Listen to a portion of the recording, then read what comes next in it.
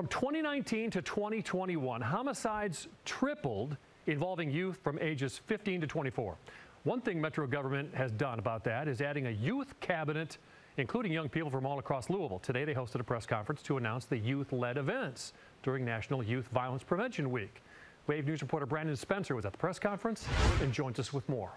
Well, John, Mayor Greenberg made it clear he wants to end violence in Louisville, especially within the youth. And who better to address this issue and give solutions than the young people themselves?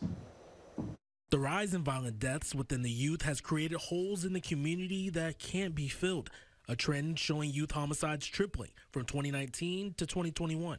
From 20 homicides to 60 homicides. That's horrifying. That's heartbreaking. And that's completely unacceptable. The solution? The Metro Youth Cabinet. The members are a group of young people from Louisville representing each district to be a voice for their communities. A chance to create change is an opportunity a lot of them couldn't pass up on. I don't know a lot of places that will willingly give their time to youth and hear from youth for such important decisions.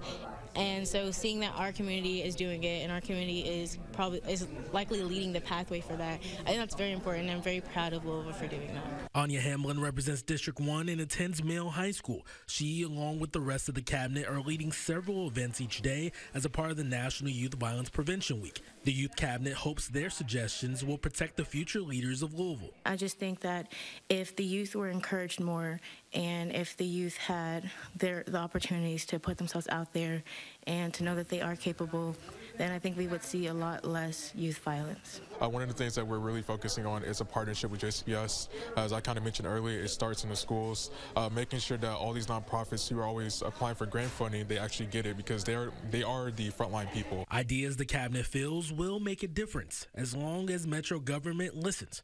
Mayor Greenberg agrees. But we already are taking action. That will continue to be our goal. You will see in some of the actions that we're taking every week that we continue to work towards that goal, and then we'll continue to invest in that goal in our budget proposal that will be coming out in about just a little bit over a month. So.